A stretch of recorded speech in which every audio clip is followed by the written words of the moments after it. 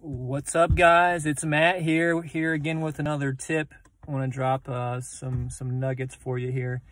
And today I want to talk to you about the very common misconception of what we're actually looking for when we're looking for a wholesale deal.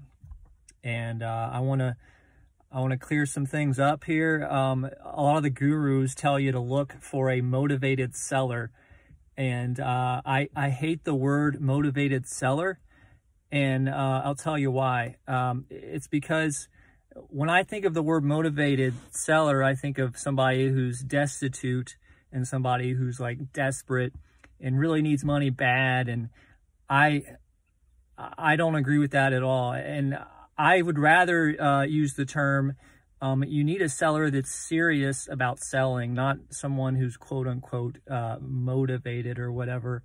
A lot of my wholesale deals that I've done, and I've done a lot of them, I would consider came from sellers that weren't motivated necessarily. They just had a house that they were serious about selling, and we agreed on a price, and I was able to sell it again. So that's really all it takes. It doesn't, to do a wholesale deal, you don't need a desperate seller. I mean, most of your sellers are not going to be desperate at all. They're just going to have a house that they'd like to get rid of.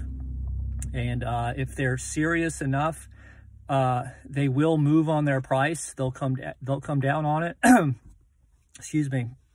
They won't make you jump through all these hoops and want like 5, 10K earnest money and all that stuff.